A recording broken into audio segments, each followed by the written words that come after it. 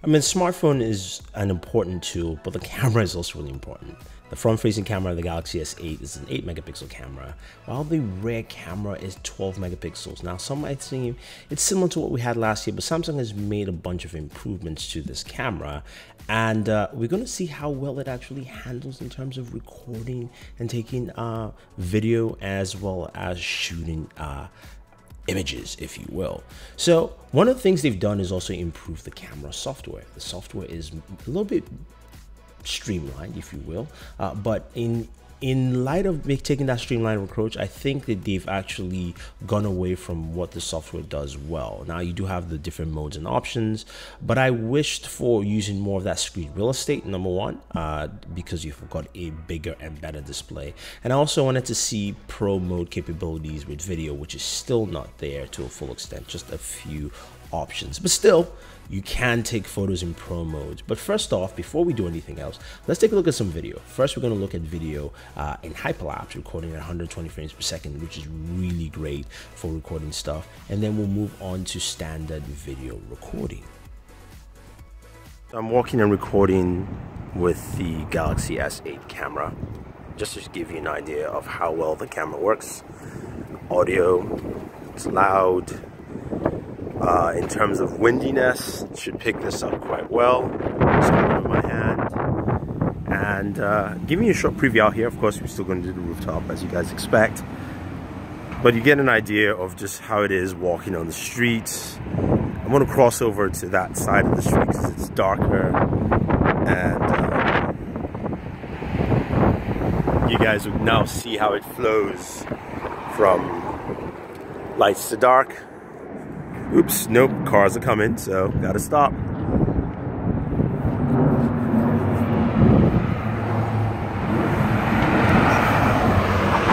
Bam! Alright. So, still waiting for change. Still red, that is still red.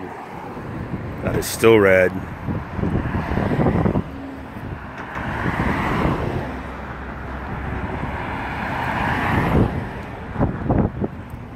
And I'm crossing. So, crossing to a darker shade, still windy. And then we'll do some stuff on the rooftop, here on the roof, recording in 4K. Just doing that usual walk and tour that we do with all camera videos, walking into the shade with the Galaxy S8. Again, this is a camera sample. And stuff like that. That gives you a very good idea of what this device does. So, when you have that, and then you spin around, and then you look at different objects as we point down, left and right, and then you walk back into the shade, out of the shade, and into the light, you can see how camera transition usually happens with this. So, alright guys, there you have it with the, oops. Minding that FUPAR, one thing you'll know with the S8 is the video quality is very good. 4K recording, really sharp, vibrant. OIS works well, but you still get that jittery jump by jump, which I was hoping we'll see more of that fixed this year, and something the Pixel really did well. Hopefully they can, because it's a software feature and not a hardware thing, so that is something at least I hope for improvements. But when it comes to images, I really like the images on the S8. They're really clean, they're really sharp. They're also not oversaturated in my mind. I think the colors pop out the way they should naturally, closer to natural tone, as opposed to past years of Samsung. So looking at the house, you can see the pastel look, the white, everything kind of pops out correctly, even the shading too, with, you know, lighting shading, so you can see the shade on the car, the white side, white with the in the shade and white out of the shade. They kind of look at different tints. And even in the subway here, you can almost feel the grime of the dirt in New York subway, which is very, very standard, but I like the more naturalistic feel and look.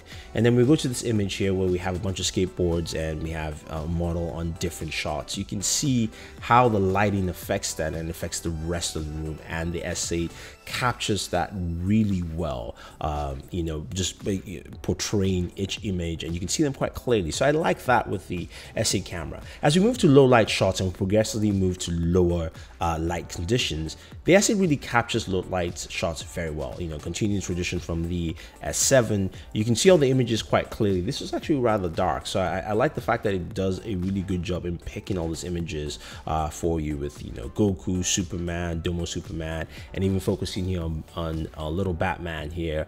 You can see the shadow. You can even see the shadow from you know, backlighting on this. So it really goes to show how well this does in picking out low light situations. Now we go to another situation where it was really dark, and you can see the darkness kind of etching in from the right hand side. It's more granulation, but still the image I was trying to focus on is quite clear. And the last low light situation, at least for stationary images, this was actually really dark. It was, you couldn't see it in the viewfinder, but you still can capture it. Now, you're not going to take photos in these situations, but just showing you the extent of what the camera can do in a really dark situation to still take a photograph of an image without flash. Now, in a setting here where you have, it's low light, but there's lighting settings because this is a party. This is the party I did the LG FH6 speaker review, so definitely check that out. This again is what the camera can do, and it does a really good job in capturing all the lighting here and just taking photos. Now, video is a different case, and I want you guys to take a look at video. You're also going to be listening to sound, how it's capturing people's voices, noises, music, and all that stuff in a party, low light situations. The lights are all turned on red.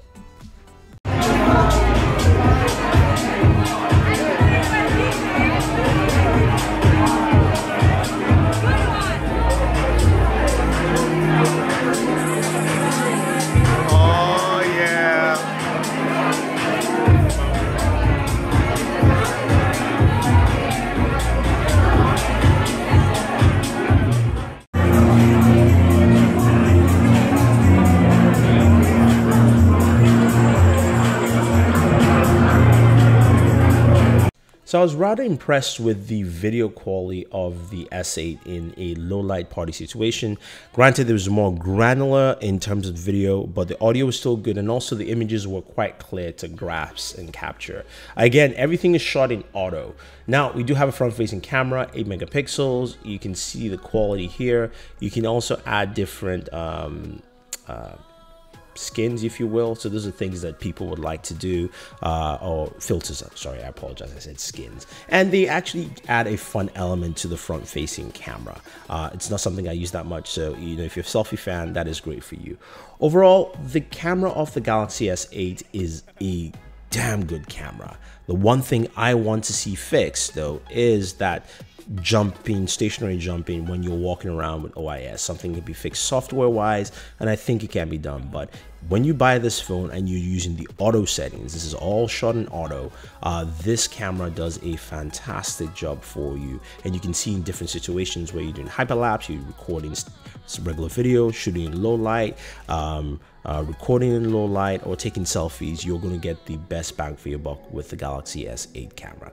So guys, if you have any questions or any comments, let me know. Don't forget to like and share this video and spread the word, as well as if you want to pick up any of our wallpapers, use our Pinterest link, follow Booredatwork there, and you will get the papers. This is Thunder E saying thank you, and always enjoy your entertainment.